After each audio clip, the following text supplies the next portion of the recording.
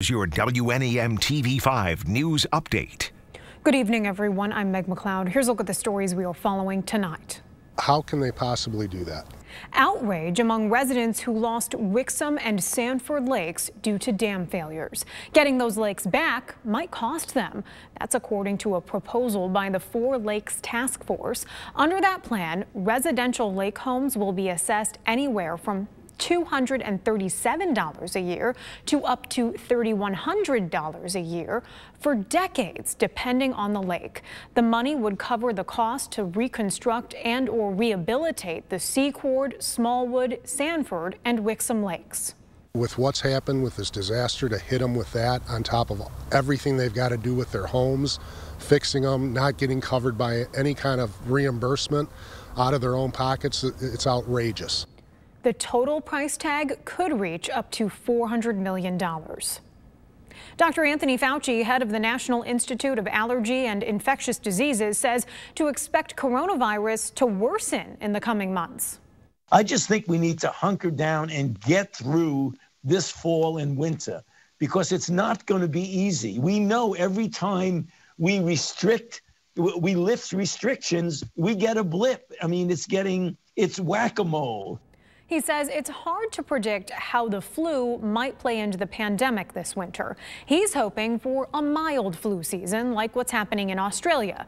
But local health officials say making that a possibility depends on whether people continue to mask up and keep their distance.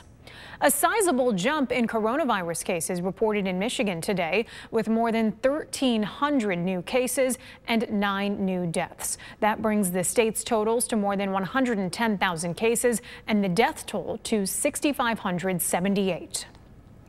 In Genesee County, Mott Community College hosted its annual 9/11 reflection ceremony.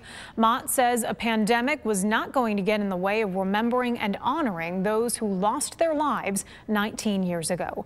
The ceremony was socially distanced and included words and messages of unity from the college's president and local first responders.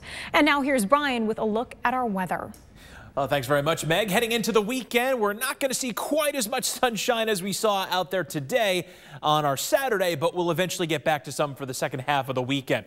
Today's sunshine, courtesy of high pressure, which is now over Lake Huron and will continue out of the region to the east overnight. And that allows this sprawling storm system, an upper level area of low pressure over the Dakotas and one over parts of Missouri. All of that moisture will gradually build its way in along with cloud coverage later on tonight. And eventually, as we hit tomorrow, some isolated showers will give way to more widespread thunderstorms as we head into tomorrow evening.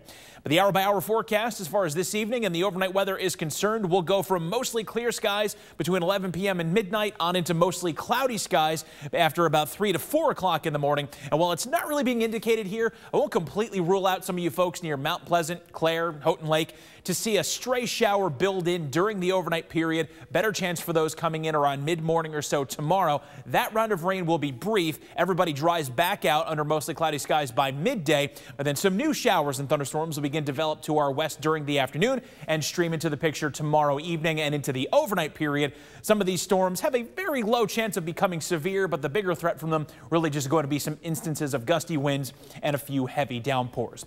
For tonight, lows around 51 degrees, not quite as chilly for most of us as it was last night. Clouds going back on the increase with, again, a stray shower possible after about 3 o'clock in the morning. 74 the high temp for tomorrow with morning showers, brief drying, mostly cloudy, and then a round of thunderstorms, that is, for tomorrow afternoon and evening. Those showers persist into Sunday morning. Then we get back to some sun in the afternoon, 73.